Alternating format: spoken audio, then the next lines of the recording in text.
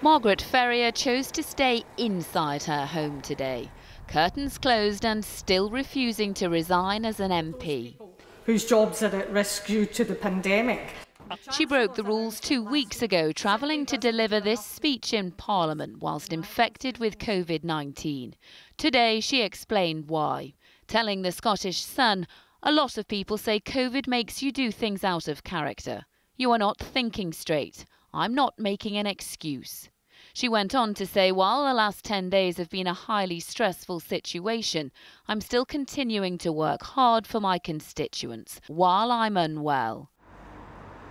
But it's those constituents who want her to go, and soon. I think she should resign. She's telling us what to do and she's going against the rules. I think it's just a bit of an embarrassment, really.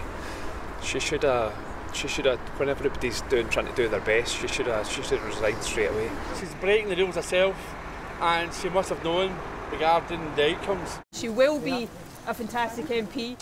Nicola Sturgeon once stood by Ms Ferrier, but now prefers to keep her at a distance, having suspended her from the SNP for her actions. And the party's leader wasn't mincing her words earlier either. It's unacceptable that somebody in her position flagrantly disregarded the rules like that, and I cannot be clearer about that. It is not acceptable and she should resign. Disregarding the COVID rules is what Dominic Cummings was once criticised for by Ms Ferrier herself.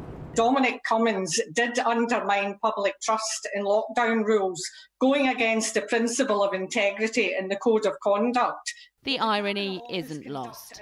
But Margaret Ferrier continues to cling to her position, isolated and out on a limb, her integrity in question. Lucy Watson, ITV News.